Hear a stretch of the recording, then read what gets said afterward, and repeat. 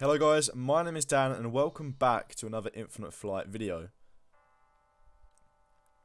So basically I've seen a few requests in my comments asking for how to land smoothly, what's the best way to land, like how do you land so smoothly, etc, etc. So I thought I'll take my time out to make a video on how to actually land smoothly. So we will be using the A350 today, only because it's one of the newest aircraft. It's very easy to land. So I would actually recommend trying to land this just because, you know, the wing flex and the ground effects and the feel for the aircraft is very realistic. So it's not that hard to get used to, whereas if you was trying to land what is actually a beginner's aircraft, a Cessna 172, you'll be having a difficult time basically.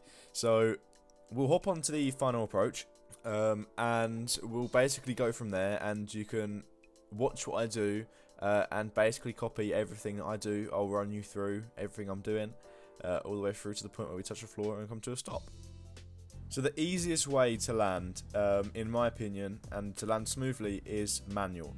And it's also to land with the HUD display on, because if you were to try and use the instruments in the cockpit, I mean, it's more realistic and it's more professional, but you won't, the chances are of you landing smoothly are slim compared to actually using the HUD. As you can see, we're slightly off.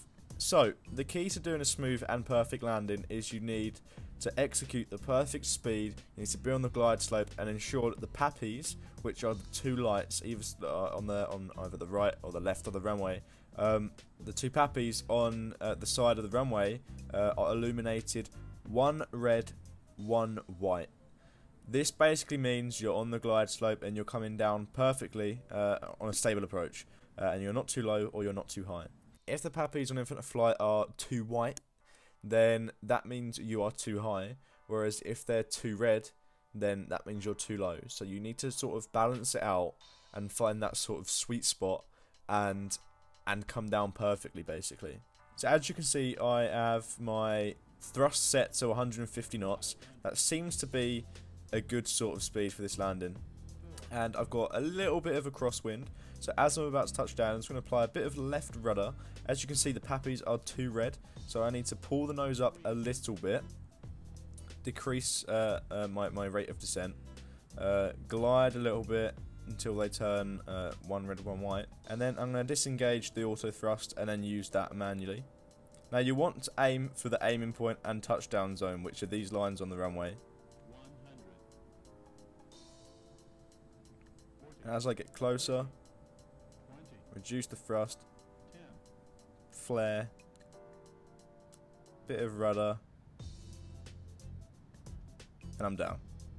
Now that wasn't the ideal landing because the PAPIs weren't the right colours, but that was how to land smoothly, I guess. So I'm going to set my speed again to 150 knots. I'm going to find that sweet spot, and as you can see, the PAPIs, in fact, let me change the time of day quickly to sunset, for example, and you should be able to see them much better. The PAPIs, as you can see, are the two lights on the side of the runway, and currently I'm on the perfect glide. So the little circle which you see on the screen, which is towards the closest end of the runway towards us, where we'll be landing, is where the plane's heading. If that makes sense, that wherever that is, that's where you're gonna go basically. And then obviously you've got your horizon, and then you've got the actual like pitch of your nose as such, which is this like line with a little V in the middle of it. And you want to keep that at about 2 to 3 degrees above the horizon, and you just basically want to come down nice and smooth, gentle inputs, and basically don't shake your device around too much, because that's when you'll start to become unsteady. Your spoilers have to be set, flaps have to be full. As you can see, I've just lost the 2 red, 2 white. I'm going to pull my nose up a little bit. The trim, some people may ask what the trim is. Basically, the trim is when there's too much back pressure on the aircraft, and when you feel like you're pulling backwards too much on your device.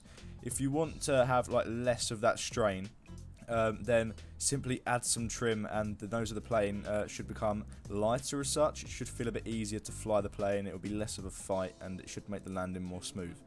So as you can see, we're coming down, listening to the GPWS callouts.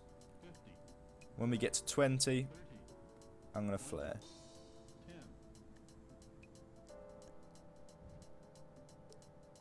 tiniest little bounce there. So now we are in a EasyJet A320, and I'm just going to demonstrate another landing with this aircraft. So we're going to be following the exact same principles as before.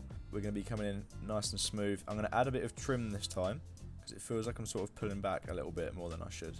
I'm going to add some trim, add about 10% trim, which will make it a bit easier to sort of flare, land and use the ground effect to our advantage when we come down.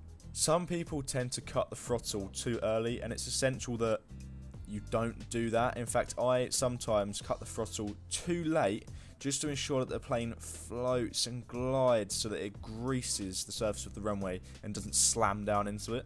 So I'll sort of demonstrate that on this landing. I'll be quiet and I'll let you watch. 100, 50, 40, 30, 20, 10.